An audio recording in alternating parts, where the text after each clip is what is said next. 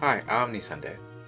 Everyone knows about these big dipteran insects called horseflies, but I thought it'd be funny if they were actual horse-like flies. Unfortunately, we have a few roadblocks before we can get there. For one, insects have some inefficient respiratory and circulatory systems, like how they can only breathe passively and their blood just kind of swishes around in their body.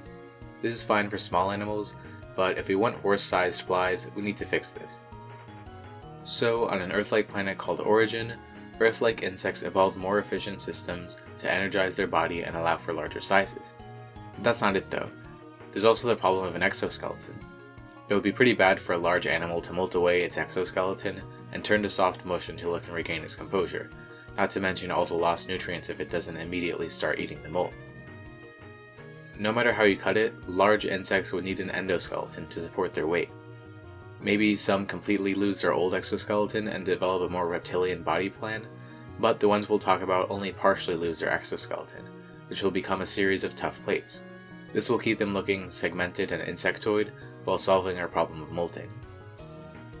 Okay, but if we just supersize a standard horsefly, even with all our modifications, we would meet a problem.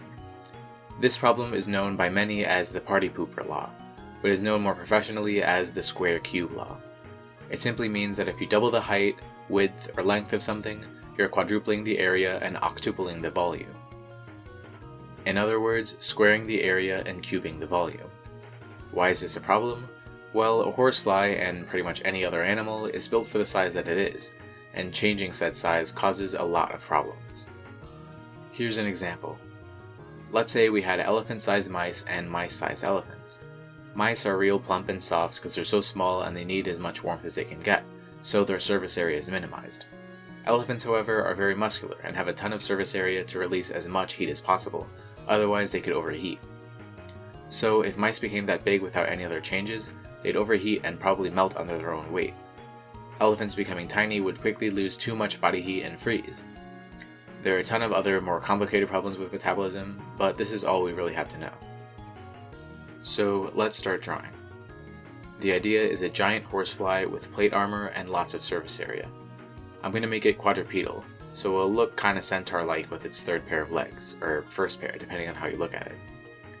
Its legs will be relatively long and it'll have large wings, though it probably can't fly. It's warm-blooded with very high metabolism, so it uses its wings to release extra heat, while perhaps moving even faster with huge jumps. Here's the final art. On Origin, horseflies are hugely dangerous carnivores that hunt prey in high-speed chases. They're found in open plains as they have trouble traversing rough or rocky terrain. When agitated, they make an extremely loud buzzing sound with their wings. They prefer medium-sized mammals for their meals, but are not picky.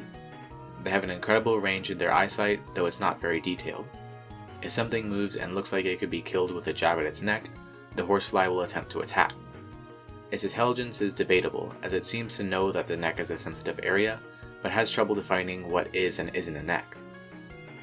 The most common occurrence is when it is seen attacking tree branches or bushes, videos of which seem to be more and more common with the rise of social media. But don't be fooled.